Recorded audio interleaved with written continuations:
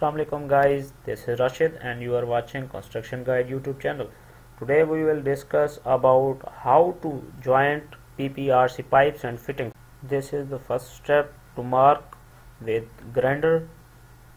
This is step number 2 to remove the bricks with chisel. This is step number 3, you have to arrange fittings and pipes before start of work.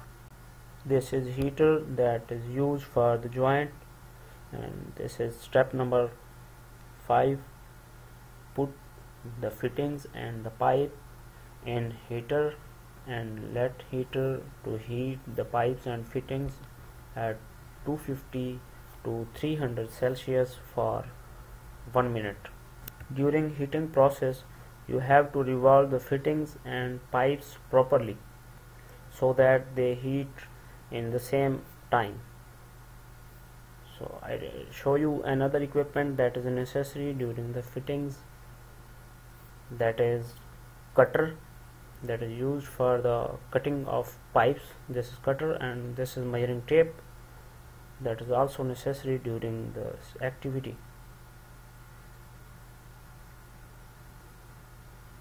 So pipes and fittings have been melted.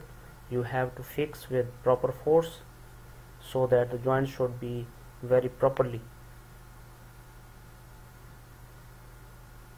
This is step number 6 and last step, the final product.